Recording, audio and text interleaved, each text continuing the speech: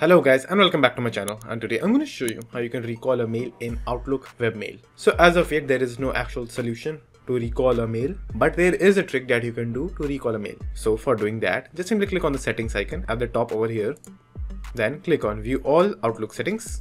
Now just simply go to compose and reply. Now over here just simply scroll down and you will find the option called undo setting. So what this setting does is it will give you a 10-second or whatever second you choose, that time of a timer to review your mail or just simply undo the mail and cancel it, and it won't get to the person that you are sending. So let's try with a test. So first increase the number of seconds over here just by dragging this circle over here. As you can see, 5 and 10. So after changing it to 10, just simply save, then close the window. Now let's type a new mail. So click on new mail, write something. Then just simply send this to anyone. Then just simply click on send. Now over here you will find that a button have appeared which is undo.